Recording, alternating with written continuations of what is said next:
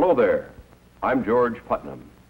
I'd like to begin with a fact, a simple yet shocking fact. It is this: a flood tide of filth is engulfing our country in the form of newsstand obscenity and is threatening to pervert an entire generation of our American children.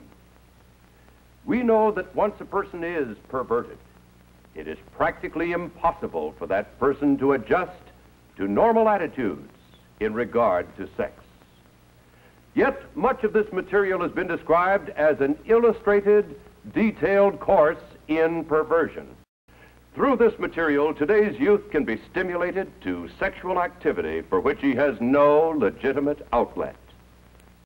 He is even enticed to enter the world of homosexuals, lesbians, sadists, masochists, and other sex deviants.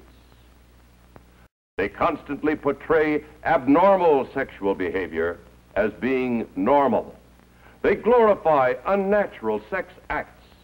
They tell youngsters that it's smart, it's thrilling, it provides kicks to be a homosexual, a sadist, and every other kind of deviant. Well, at this point, my friends, I wish to make it clear that the obscenity I'm talking about and the examples that I'm about to show you were not bought on the sly from under the counter. They were not purchased on Skid Row or on the other side of the tracks. They can be bought openly by anyone in drugstores, groceries, delicatessens, terminals, malt shops, cigar stores, newsstands, all over the community. They can be purchased by children.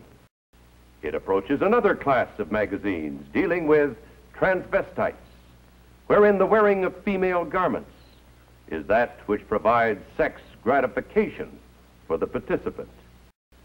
And it is important to realize that even if you knew that your own children would never, under any conditions, buy or read this material, if you knew this, and you can't know this, you must realize that they are constantly exposed to those who do read this material and who might be triggered into compulsive acts of sex violence.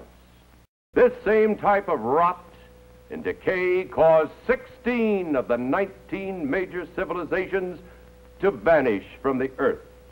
Magnificent Egypt, classical Greece, imperial Rome, all crumbled away, not because of the strength of the aggressor, but because of moral decay from within.